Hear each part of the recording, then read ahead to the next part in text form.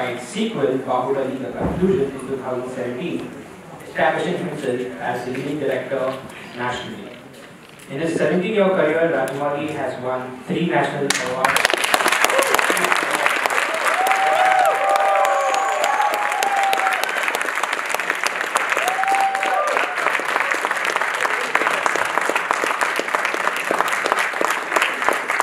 And talking to him today is Tanya Rajendran, co-founder of News Minute, a prominent news website in the South, and over to them.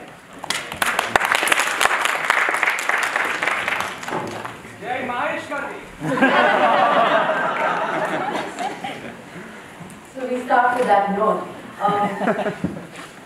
I'm sure everyone knows about Bahubali 1 and 2, but for those who do not know, maybe don't know the details, in fact, I asked the producer before coming here, what figures should I quote? So it's the biggest blockbuster that Indian cinema has seen, $370 million for 2 movies. So this is Bahubali, and of course it's not ended. There's a web series coming on Shivagami, there's a tabletop book, there's comics, there's so much more happening on Bahubali. So the conversation will be nice, sometimes not nice. After 25 minutes, we will invite questions from the audience. But in case you're really bursting to ask something, you could try putting your hand up in between and I may take that. So my first question to you is South Indian cinema. A lot of people believe that after Bahubali's massive hit, that South Indian filmmakers think they can dream really big now. How do you feel that you are the one who heralded that's brought in that change?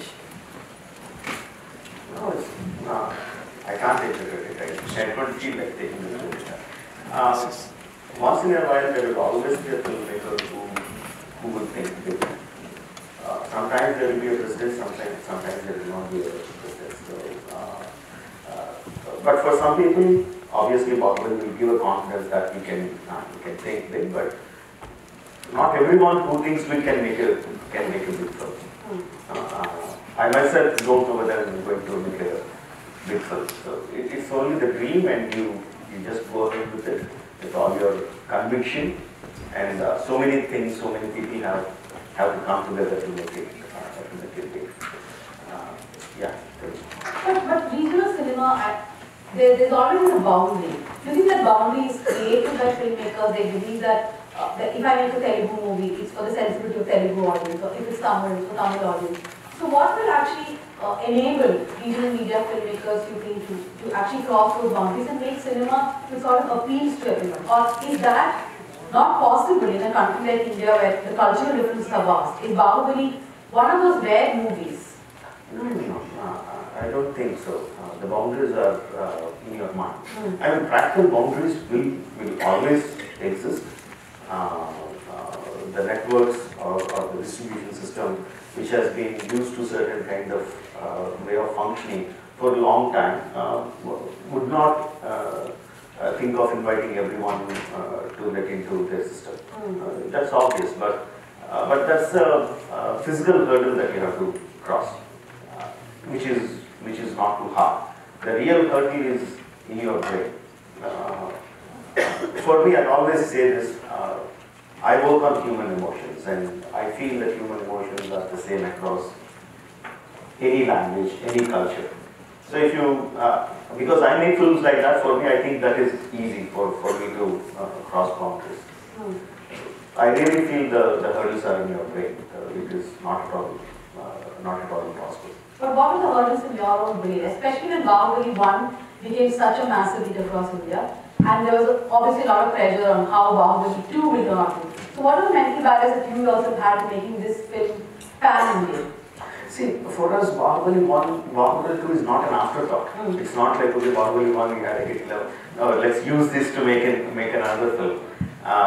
It is one story, because it's a big story, because we can't fit a 5-hour film into one part, we divided it into 2 parts. So it's not an afterthought. So it is always we are making one big story. Now, if we have like that, then we should be making Bahubali 3, which is much more easier for us to make money. So are you? No. Now see, why we made Bahubali is because we had an exciting story.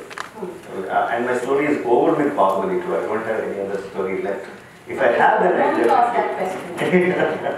So, but still when you made it, did you always believe that it's going to work for all audiences? Yes. Why do you think so? Otherwise we will be sinking. If we spend so much of money on it, if everyone across India are not going to see the film, if only my Telugu audience are going to watch the film, then we are going to sink. So that was kept in mind. I am joking, but like I said, I truly believe that this film is going to appeal to everyone across India. Why is because it starts right from my beginning, where I have been reading the kind of stories, which always had a pan-Indian. I mean, basic inspiration is from Mahabharata and Ramayana and all the Amarchitra, and they are not region specific. They are pan-Indian stories. And my film had that kind of appeal. So, and the story had that kind of appeal, and I really believe that it would appeal to everyone. And that is the confidence even my producer had. That's the confidence even my all the technicians had. That's why we will make it. So, but now when you're going to make a new movie, is that thought always in your mind, or are you going to make movies which is for the Telugu audience only? But you now think that when S.S. Rajmouli makes the movie, everybody is thinking, I want to watch it because it's going to give out to my sensibilities also. Is there pressure on the filmmaker in it? No. See, filmmaking is never pressure for me. Whatever films I make, the pressure comes towards the end of the film. As it's about to release, whether the film is going to become a hit or not, is the pressure that I experience. But when I'm conceiving the story, it is the best part. There is no pressure. Every moment is beautiful as each and everything falls into places. It's like a jigsaw puzzle. Everything is formed. It's a pleasure. At that time, I won't be thinking too much about how I'm going to market it, to which part of the country is going to be. I won't be thinking too much about it. No. With the experience, I will have an idea. What kind of target audience I'm going to have. I have a rough idea, but I won't be thinking too much into it as the project is being formed in the initial stages. As it is being formed, then obviously we think of the commercial aspect of it, how much it's going to cost, and where are we recovering this money from, and what kind of audience it's going to reach. That will come a little bit later, but at the base of it, it is just the pleasure of storytelling. So your next movie, his next movie is called RRR, with two big superstars in Telugu. So is that also going to be a pan-Indian movie? How are you? It is a pan-Indian film because the nature of stories. It's again a fantasy movie. Don't ask me more questions. But it's going to be a pan-Indian film, yes. Is it going to be in that bigger scale as Bahubali, or?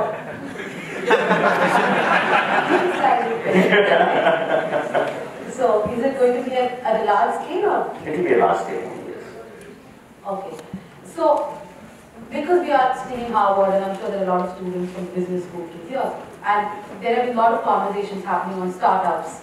So, as a movie maker, for the people who run their own companies or startups, what do you think is the lesson that they should take from the film industry? That are things not in your control, or are things in your? Is planning a huge part of it? Yes, planning is a very, very huge part of it. And there will be many things which will go out of control.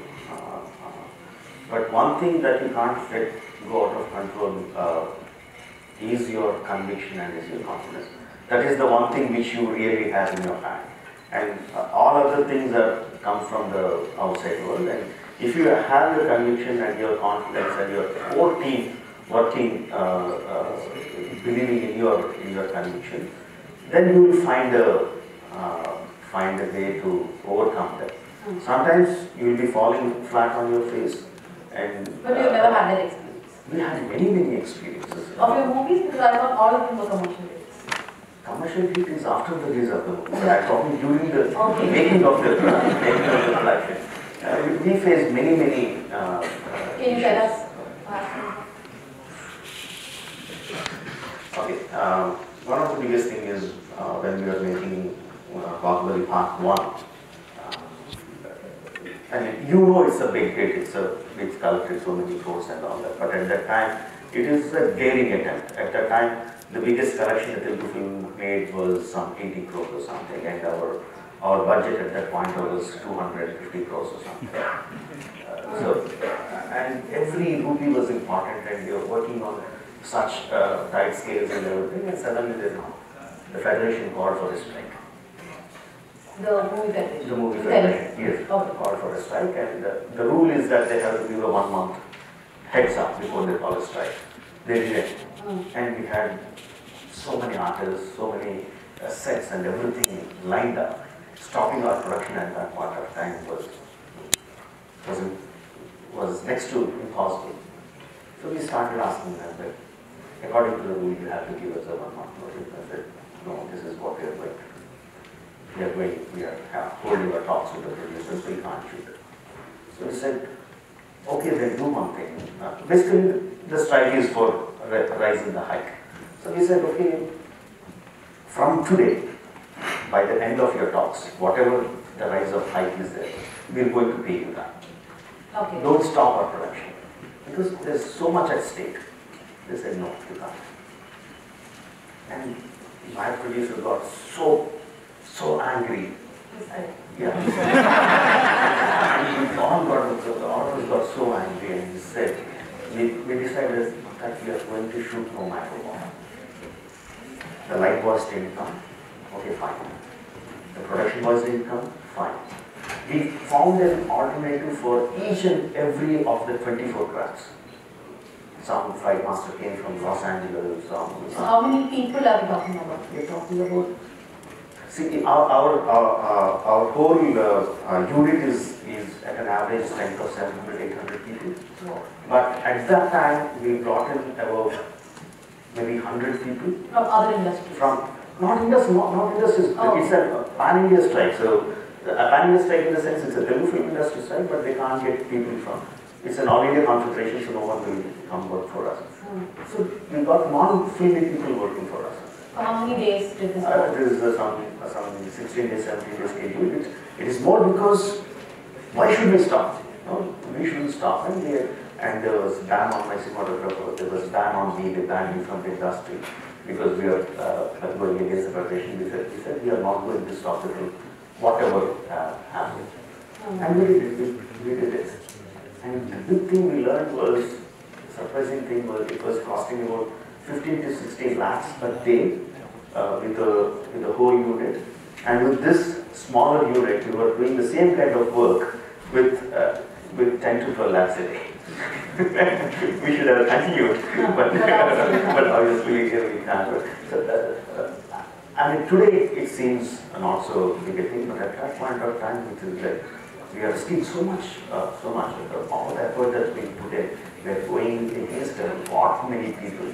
But just that, it's our film and we shouldn't stop our film. The conviction from the core team made us through. But the fact that you are S.S. Rajmouli and you are actors like Ranadar who got in trouble, does it also become easier for you to actually say no to that strike? But a smaller movie maker perhaps may not have, I mean, is that how industries work? That you also have your clout which you can use? That doesn't work. That really doesn't work. Anyone who has made, I'm not saying I'm a big person, but anyone who has made a little bit in any kind of industry will always know that your big clout, your big name, your connections will not work with any kind of union. You will also know that. It doesn't work like that. In fact, the persons who get hit by these unions and strikes are mostly the bigger people. They don't target the smaller people. So since you talked about planning, how much planning went into creating the virality of why did Bahubali film Katappa? I mean, I'm sure there was some thought into that virality.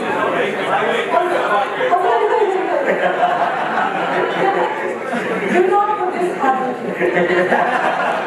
So, how much money and how much thought went into creating that virality? And I mean, I'm a big Harry Potter fan. So, before Dumbledore died, for like 2 years, we were like, Dumbledore. Huh? No, I'm saying it was. Okay, so it was that much, right? The whole speculation. But I'm sure that it was also planned to a certain level. And you're someone who, your interval for every movie, and that is not only Bahubali, all your other movies, your intervals are always like the punch. In Bahubali, the first part almost ends like the interval. So tell us about the secret of the viral secret. That's the secret. Okay, when we completed the whole story and then we decided to make it into 2 parts, so there was a long debate on how to split it. Whether we should make it a straight narration, whether we stick to the flashback narration, and where should we stop the first part, and what should be the interval of the first part be, what should be the interval of the second part be. So a lot of discussion, so we decided, okay, let's make it a flashback narration and we'll stop the first part at the end of the war. But because it's a flashback narration, we started with a certain set of characters. Right? We started with Mahendra Bahubali, we started with the villages, we started with Kattappa, narrating the flashback. And we are ending the film with a different set of characters, with Sivagami and Mahendra Bahubali. We thought that was not nice because this set of guys have started narrating the story. At the end of the first part, we have to come back to them and give them a proper ending. And there was no emotional high in this. At the end of the war, there is an emotional high. And just coming back and saying, okay, let's tell the story 6 months later is not going to make people talk about it. There is no emotional high. So we thought, okay, let's give an emotional high. Let's put some part of the second part here to make it interesting for the people. Maybe this what which is the best part, killing that is the best part. Okay, let's put it as there. And I really didn't think of it as a cliffhanger ending. Okay, I thought it was a nice ending for people to look forward for the second part. That's why if you watch the film, you will see even the music and everything are very poetically done. Even the killing of Rajmouli is like a silhouette shot with fire burning in the background, with slow motion shot, with hair flying and everything. It's a poetically, musically done. I didn't expect it to be a viral this thing at all. In fact, we didn't have Vaikatappa killed Bahubali as a tagline for the second part when we released the first part. After the film was released, after people started asking the question, then we thought, okay, this is nice. So how did you add to that movement, the question of why did Kattappa kill Bahubali? I didn't do it, people did it. So it was completely organic, you're saying? Completely. Once it started becoming viral with the people, then we thought, okay, let's use it. So how did we use it? Tell us. It's simple. Then we started putting it in the publicity and everything. We started releasing the posters with WKKB and every interview you were asked. Sorry? Every interview you were asked. Why did Kattappa? Every interview, every person I met, every greeting, it was the same thing. Are you missing that now? That people are no longer asking, why did Kattappa kill Bahubali? See, when people ask why Kattappa killed Bahubali, obviously know that I'm not going to give the answer, but they're not expecting the answer. It's a kind of greeting. You're saying, hi, Bahubali is a kind of greeting. Yeah, it's every part of Bahubali. Everyone does, but it's a part of life that's done. We are moving forward. So is RRR going to be 2 parts or is it 1 part? So you're not going to have any So you have experimented with fantasy quite a bit, not just Bahubali, even before that, Magadha and other movies. When do you think Indian movie makers can really start making fantasy movies at perhaps a Hollywood scale without budget constraints, or are they forced to then make a movie which is completely pan-Indian? I'm talking about the fantasy genre. See, as Indians, our culture started with fantasy storytelling. Right? We have fantasy storytelling in our blood, in our DNA. We are brought up on fantasy storytelling. It's just that our industry is fragmented into regional film industries, and we don't have that kind of budgets to tell in a bigger scale. But again, budgets are only one constraint. It's not the whole constraint. It's not just that you have a big budget and you can make a good fantasy. What are the other ones?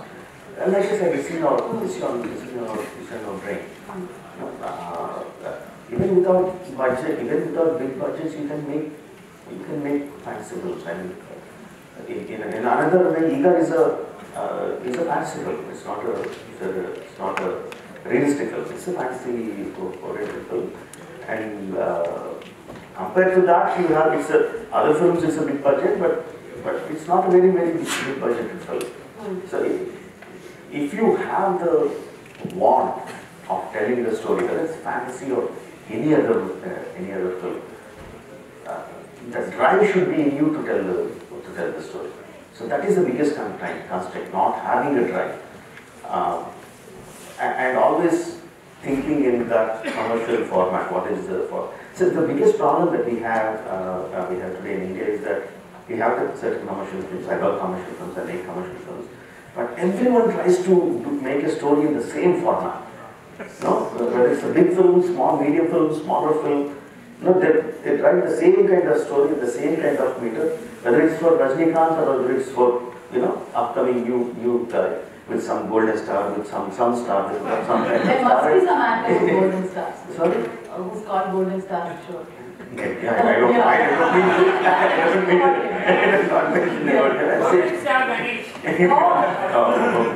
I don't mean about Ganesh. I'm just saying everyone wants to get into the same format. Okay, hero wanting to become a star is fine, but all the story writers making that kind of stories is not a good thing to happen. Then you are not exploring the stories that you want to tell. So that is the biggest constraint, not the budgets and all. But will we ever see franchisees? Like I was talking to Mr. Shobhi yesterday, he said that there is a Shivagami web series coming out. But are we like still many years away from creating like Narendra or something that Marvel and Universal does? Do you think we are ever going to? We are aspiring to do that? I'm actually surprised that we were not able to create a franchise till now. Our franchisees have been our stars. No, never been characters. I myself don't know why we haven't been able to create characters and make those characters a superhero. In that way, our biggest superhero is Tollywood, I think. Franchisees. We should be doing that. I think the time is right now to create characters out of which we can make a franchise. That are not about the actors. No, it's not about the stars. I mean, we can't. The stars. Because then you have to invest more into the character building, story building, invest time, money, everything into that to make a franchise. So now, just going to a different mode question. How much do you think a filmmaker really owes to society? As in the movies, the stories that you tell. There is a lot of focus now on what cinema is speaking about, what is the social messaging of cinema. So how much do you think a movie maker owes to society as to you tell a story, the structure of a story should be in a way that it does not affect social fabric? That's a big debate, right? Yes. So I'm just going to start. What is the message that you will? First of all, I don't give any kind of messages. I never felt a need to give messages to the people. And what kind of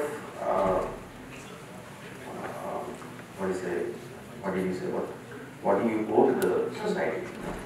A filmmaker or any other person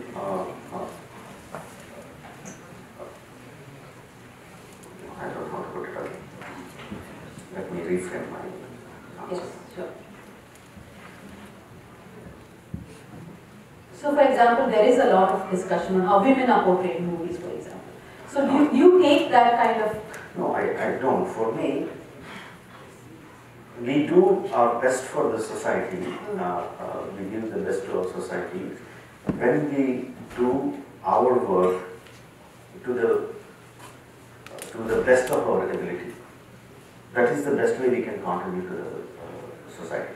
For example, if you take Bahubali or say like we spent 450 crores on the film. Where did we spend that money? Where did that money go? There were about, we started working on what is the number of people that worked on Bahubali, big and small. It came to 1 lakh plus. So 1 lakh plus people were working on Bahubali for 5 years. So we are giving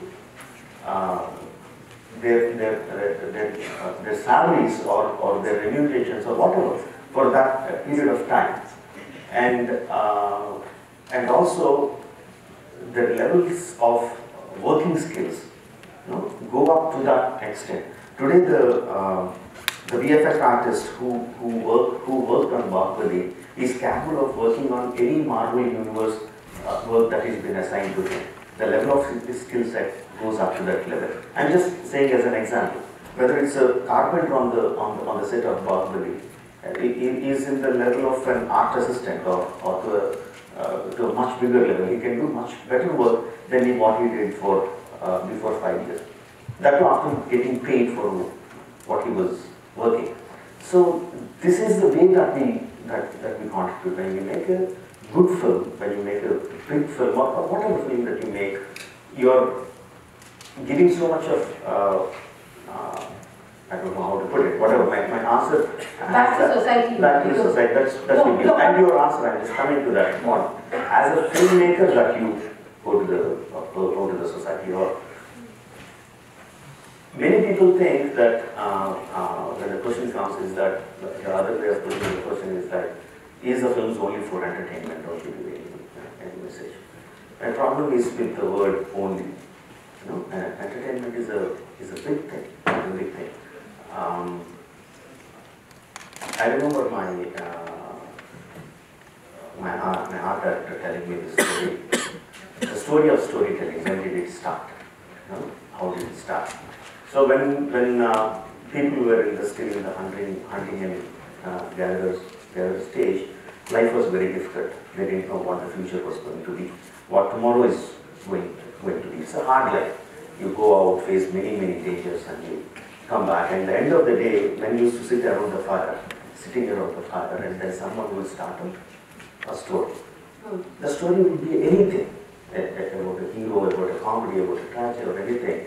But that would make people let go of their daily troubles, forget their daily life for a moment, go into a separate life, emote through those people, whether it's laughing, crying, anger, whatever, and you feel refreshed to start your daily life next day. After centuries, even today, whether it's a doctor, whether it's a rickshaw or anyone, we still are not sure about the future. You need a way to let go of your daily life and emote in a different story. That is what we do we call it entertainment, but what we are doing is that we are taking off these emotions for the time being, make them emote in a different story, refreshing them and going back to their life. That is what we do. And if I do my job correctly, that is what I am giving back. No, I understand your point that cinema is a lot of employment, that cinema is also about entertainment. But what I mean to ask you is that, for example, through the Me Too movement, or even the conversations around feminism and feminine about how women are portrayed in movies, there's a lot of criticism on the character of Avantika. I mean, I was reading about this movie called Vikramark Kudu, where the hero has obsession with the heroine's neighbor. So, what do you think of those portrayals in your movies? Would you do those differently now because you have received criticism over those, or do you still, I mean, is that social messaging then right? Two different questions. Social messaging is different than what you're talking about. Portrayal of women. Especially Avantika's character was, that whole song was criticized quite a bit. Initially, when the criticism of Avantika came through, I was deeply pained. I was very angry, and gradually I thought, okay, all kinds of people exist, it doesn't matter. movies somehow maintain status quo, especially the Varna system, you sort of follow it. So my auxiliary question to you is, when you said you don't want to change anything about Avantika, but so what most of the filmmakers in that session were saying is that if I am someone from the oppressed community, my stories are not being told from the prism of how I see it. It's like, for example, it's always the gaze of the upper caste, like for the women it's always the male gaze. So, do you believe that you have to start looking at things from a different perspective also, from a woman's perspective, from someone from an oppressed community? No, see, and do explain why you wouldn't change anything. No, when I tell a story, which excites me, which emotes me about what I feel great about telling the story. First of all, I should feel nice about telling the story. I should emote. No, it's not about what people are saying today. I don't look in that perspective at all. First, I should like the story. I should feel nice telling that story, and I tell that story to the people. And if there is someone who feels, today there is some Me Too movement coming, and someone feels very emotionally about it, and if someone feels there is a story to tell about that particular subject, and they should go ahead and make it. You can't ask, you can ask, but you can't expect every storyteller to pick up a subject that you like and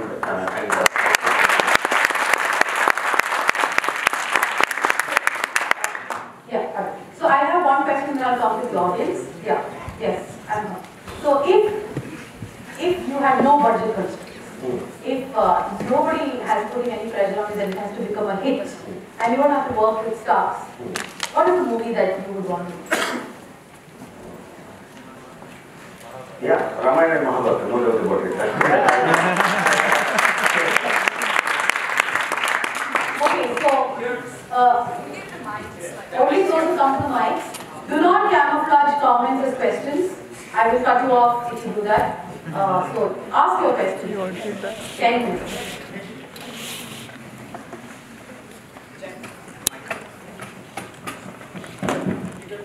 Hi, Mr. Rajmouli. I saw a Facebook post of yours in which you were carrying a sword with your cinematographer. What kind of creative differences you had in this process? I'm sure there were a lot of people involved in many departments during the filmmaking process, especially with the cinematographer. Sorry, I didn't get the question. I saw a Facebook post in which you were carrying a sword along with a creative director. What creative differences did you have by making the movie? With my cinematographer. With everybody, so I'm sure.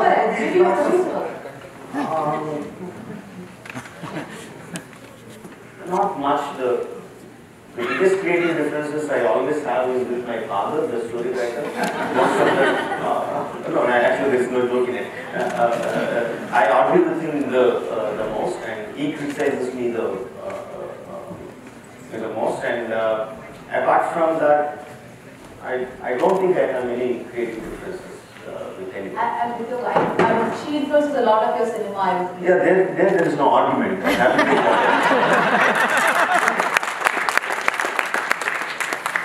Yes. So, you mentioned that you wouldn't change anything about Avantika and film at all, but there are other things that you would change. Can you give an example of a few?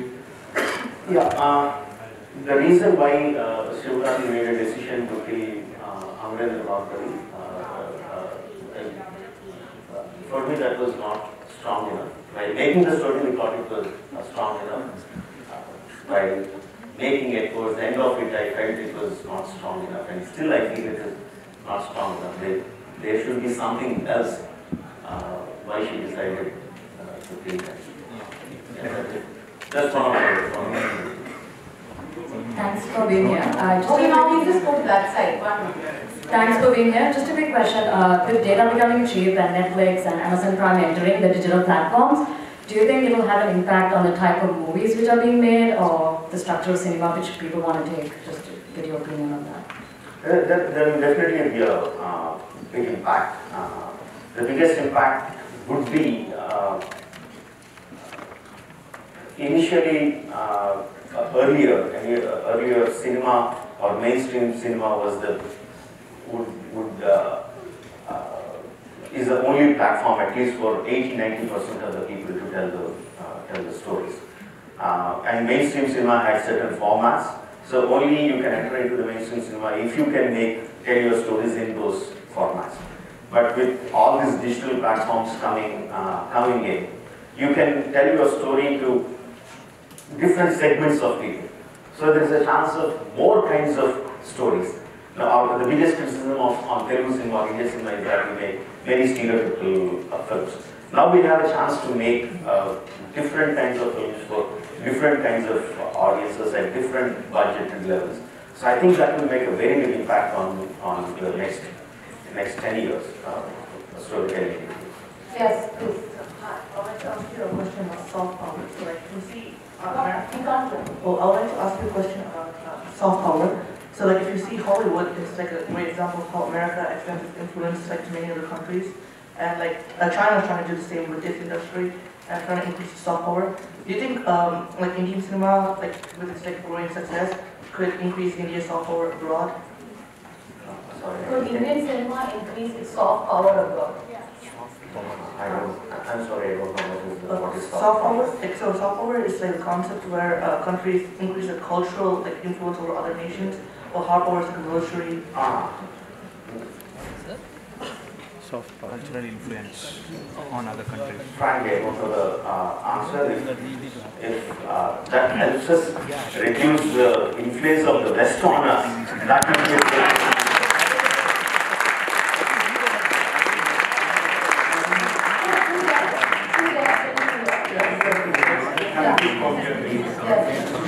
Sir, there new tariffs are going on and filmmakers are making movies on politicians like these are accidental crimes. And I heard there is a movie coming on our Prime Minister Narendra Modi and Vivek Oberoi acting. Let's say somebody come to you like Rahul Gandhi or Donald Trump. You know? they say, if you say, okay, you are a great filmmaker, can you make a movie on my autobiography? Do you think you will be interested to doing that? Would you make? No, but where is the story? I need to see an emotional story. So I want to ask you one question. Those of you who don't know, he also supported Mr. Jaitley and Lok Sabha. So, do you ever see yourself in politics or supporting politicians in Andhra? Me in politics, no. My stint with politics ended with JP opting out of active politics. The only politician whom I really admired, whom I really liked is Dr. JP.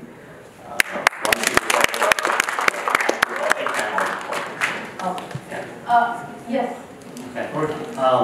My name is Uday. The question to you is, now that you're super successful, you're a star yourself, you probably will draw the numbers just like an acting star, and people are looking up to you, like other industries, KGF, etc. Are you thinking about creating channels or avenues for newer actors or newer technical crew members, either to work with you or to probably have a studio like Dharma Productions or YRF or Aditya Roy Kapoor's company? Have you been thinking on those lines? Because now you have that. Create more opportunities. Actually, it's not about being a star or not about having a name for yourself. Identifying newer talent is an art itself. Art itself. I try to do that. Before possible, I try to do that, and I realized that I'm not that kind of person. I realized that it's a different art form. Identifying the talent and letting it grow is a completely different art by itself. Because the moment someone starts telling this story or telling something, I started putting my thoughts into it. And then I realized, no, this is not the way to do it. So you're comfortable with established stars? Not the stars. I'm talking more about the storytellers, not the stars. But he's saying about creating opportunities for new stars, new Stars? directors. Oh, you're talking only about stars. No, For everyone, actors, for everyone, directors, actors everyone. included, technical crew and all of that, and even if they're not working directly with you, probably have studios, like Karan Johar's studio, he doesn't work directly with them. Like I said, identifying new talent and nurturing that talent letting it grow is a different art form itself, which I don't possess. But if I find someone, I'm keen to do it. I'm keen to do it. If someone like Shobu is willing to do it, I definitely partner with him.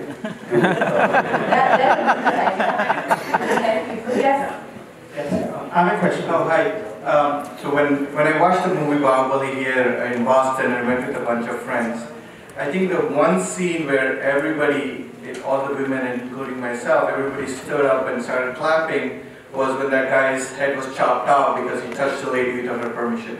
So look to me like in your storytelling, even though you said you don't look for social messages, there's always women empowerment or there's other things embedded in them. So my question is, what are the top 3 things you look for in a story to be successful?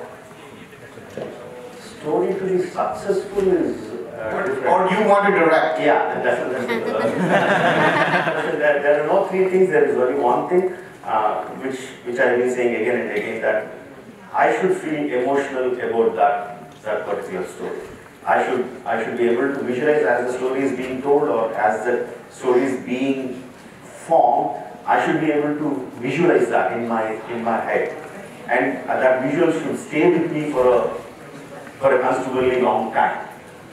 Then the story will be dictating me, as if the story is a person and dictating me to tell, to bring that onto the screen. So that's the only criteria. I mean, the story needs to be good, but what elements are the 3 Okay, things? I'm sorry. No, I mean, that's only one more thing. Like I question said, that's the only thing. It should be moving. Last question. Rajmouli garu, namaste. So I have a question. How many languages we have released Bahubali so far? And No, I didn't Google that. It's not a question, like a real question. Do you have any plans of releasing in more languages? And how Subtitles, bro. Follow-up question. And